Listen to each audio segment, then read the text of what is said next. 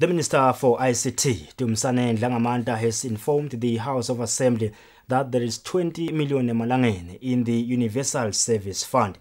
The Minister was responding to a question posed by Mangcongco Member of Parliament Patrick Motsa, who wanted the Minister to give a full report on what the fund has done since inception. When the House of Assembly resumed its parliamentary business on Wednesday, the Minister for Education and Training, Dr. Phineas Makakula, tabled a progress report on the closure of the Swaziland Christian University. The Minister also asked for an extension of time on the 5 days he was given by the House.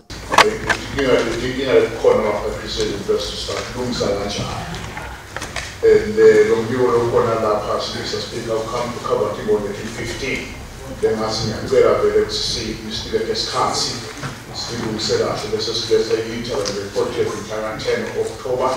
So the final report end of October, but the interim report is down there trying to 10 October committee and the technical committee.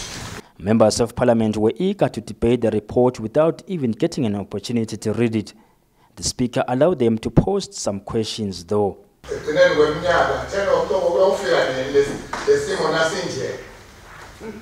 Christian University.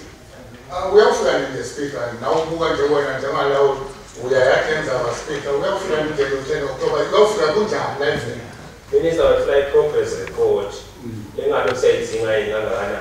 But something of 5 days minutes. Things are Mr. Speaker. Look forward to the Minister who tell extension of days. Let's say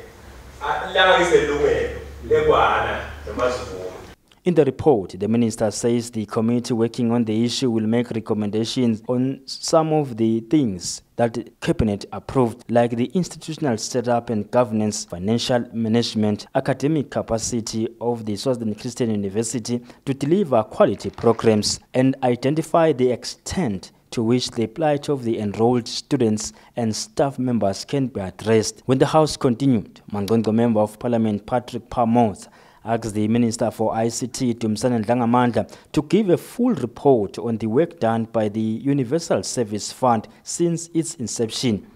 The Minister informed the House that since the beginning of the year to date, the regulator has collected 20 million emalangeni.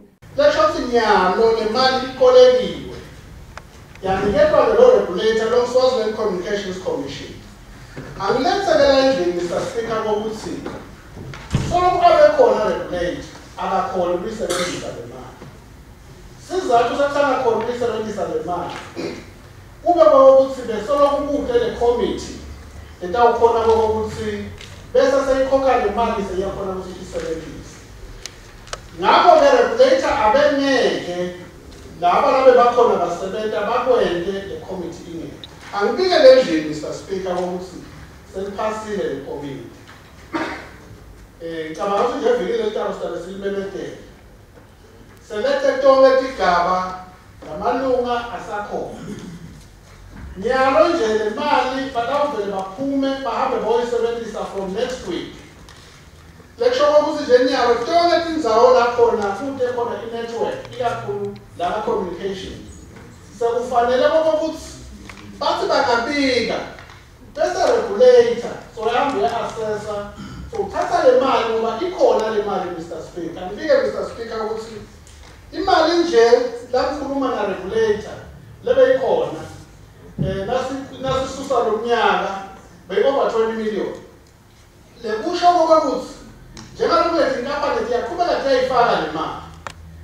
Mr. Speaker angibike ukuthi vele bese sibanjwe le committee regulator naye bese uyasonzela itiko ukuthi minister nesikhona ukusebenzisa le mali.